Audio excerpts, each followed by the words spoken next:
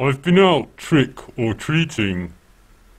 This is a Halloween custom that I recently found out about.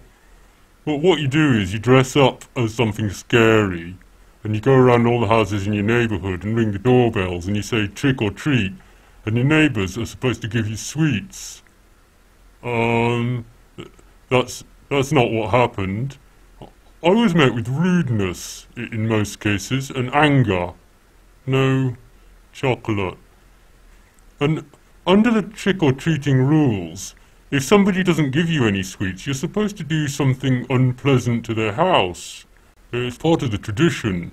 So, at the third house I went to, after the woman inside told me to F off and slam the door in my face, I went and found a dog lozenge, and I sort of pushed it through her letterbox, and also smeared it around a bit.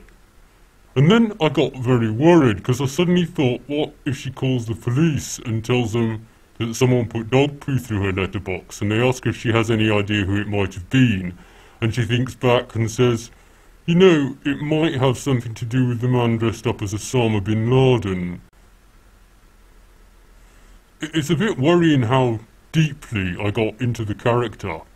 It was as though I had decided this woman was an infidel, and therefore I could do the most heinous things to her front door and feel completely justified.